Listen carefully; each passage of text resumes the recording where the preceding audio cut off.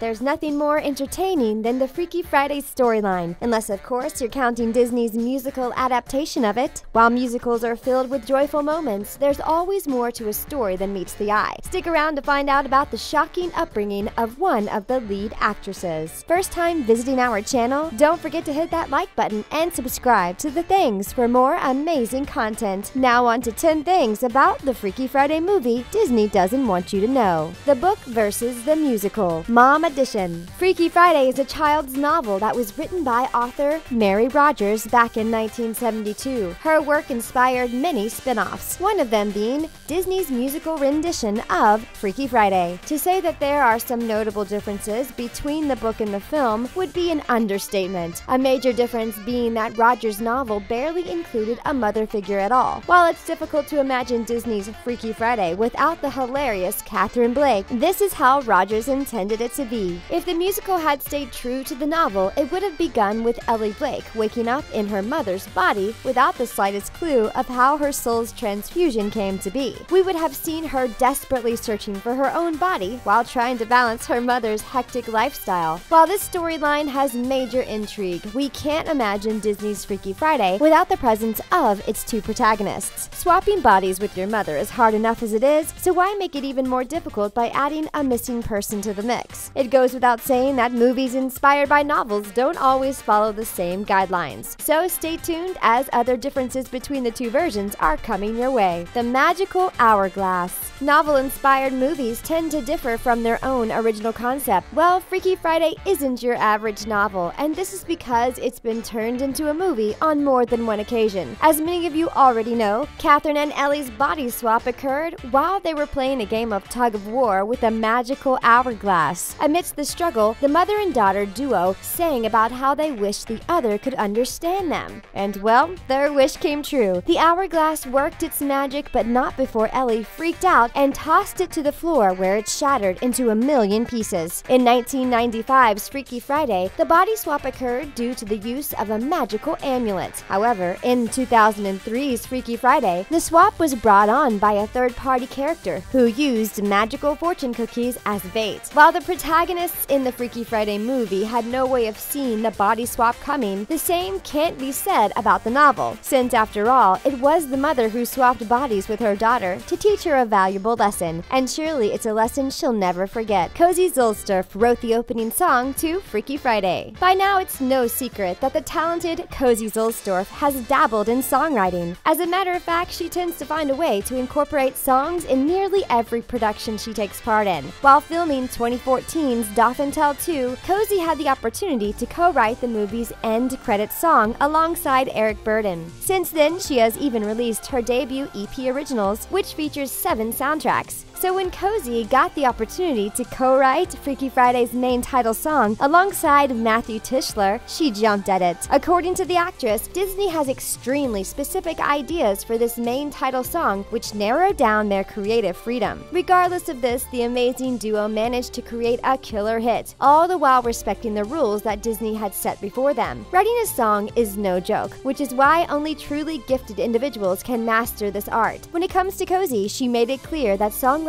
is one of her biggest passions, hence why she's been dabbling in this field since she was a teeny bopper. So next time you hear Disney's Freaky Friday song, you'll know exactly who created it. Tell us what you think about Cozy's songwriting abilities in the comments. Heidi Blickenstaff played Ursula in The Little Mermaid musical. Now let's move on to bigger and badder things, or in other words, Ursula's the Wicked Sea Witch. Many of us grew up watching Walt Disney's The Little Mermaid and consequently fearing the movie's antagonist, Ursula. This hated character might have had sass on her side, but what she had in style, she lacked in heart. So what do Disney's Freaky Friday and The Little Mermaid have in common? None other than Heidi Blickenstaff. Heidi plays the role of Katherine Blake in the Freaky Friday musical, and while her character may seem a little stressed out, none of us would dare call her evil. The same can't be said about her character in The Little Mermaid musical, which is the one and only Ursula. Heidi is an all-time favorite when it comes to Broadway musicals, and she was deemed the perfect fit for this sinister role. It's quite shocking to see how many faces this actress can put on. While Ursula and Katherine Blake might be very different characters, they both had the pleasure of being portrayed by the talented Heidi Blickenstaff. This leaves us with one question, is there anything this versatile actress can't do? The 5th iteration of Freaky Friday, but the first musical edition. So most of us are familiar with the fact that Disney's Freaky Friday is a remake of the 2003 movie by the same name, which starred Lindsay Lohan and Jamie Lee Curtis. However, not many of us know just how old the Freaky Friday plotline really is. This tale is as old as time, dating as far back as 1972. Originally based on a novel written by Mary Rogers,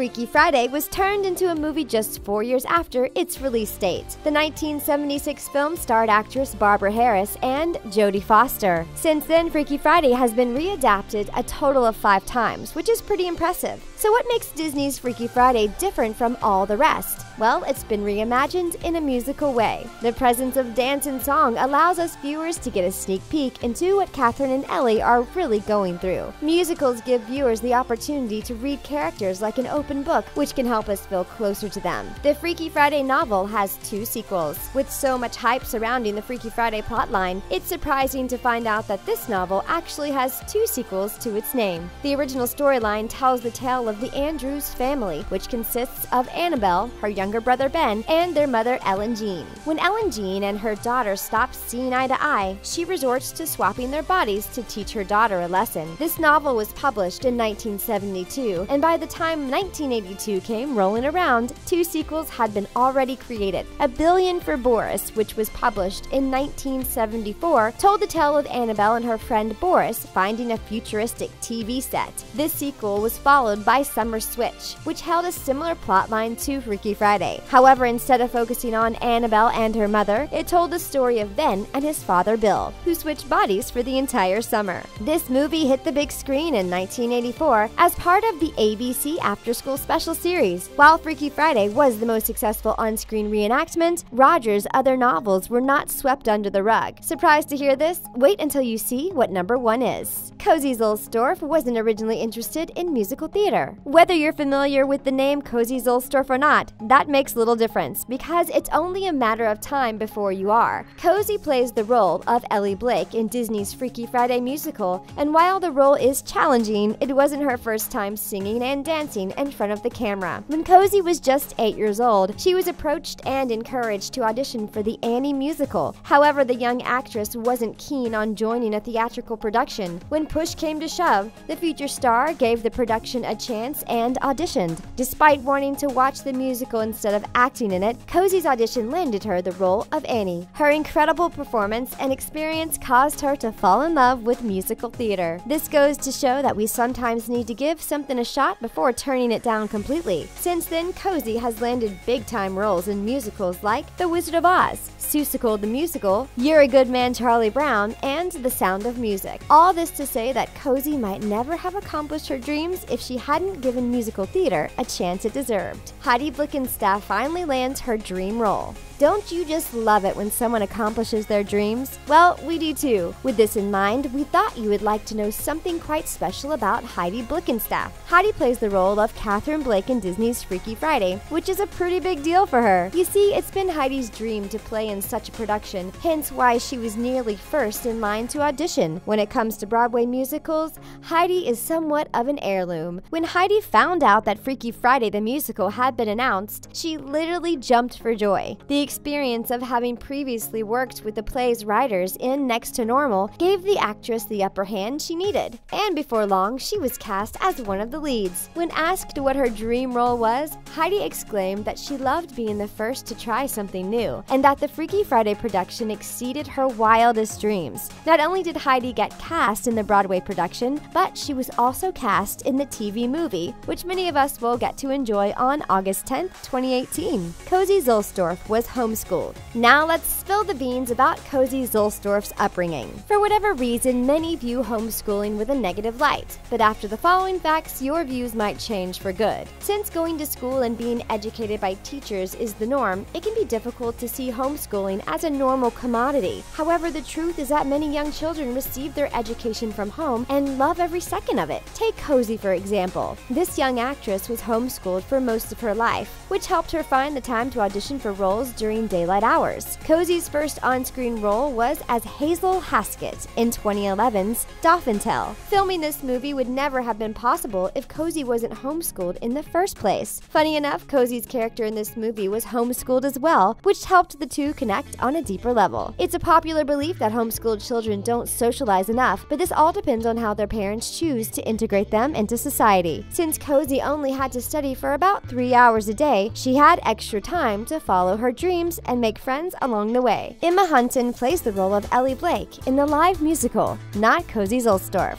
Now, it might be hard to believe, but Cozy Zulstorf wasn't the first choice for Disney's Freaky Friday musical. The same can't be said about Heidi Blickenstaff. However, she's been with the production from the get-go. While Cozy might be the lead protagonist in the Disney Channel movie, the role of Ellie Blake is played by Emma Hunton in the live musical. So why keep one actress but not the other? Truth is, Disney had another vision for their on-screen rendition. Regardless of this direction, Emma seems to enjoy acting on stage more than she does behind the camera. Either way, choosing between these two actors must have been difficult, but in the end, we're happy to see Cozy living it up on the big screen. At the end of the day, it's pretty obvious that Cozy and Heidi were the perfect choices for Disney's Freaky Friday. Do you think Disney made the right choice? Or would you have rather seen Emma Hunton playing the role of Ellie Blake in the on-screen rendition? Let us know what you think in the comments. And there you have it. Those are the 10 things about the Freaky Friday movie Disney doesn't want you to know. If you liked this video, don't forget to subscribe and give us a big thumbs up. Thanks for watching.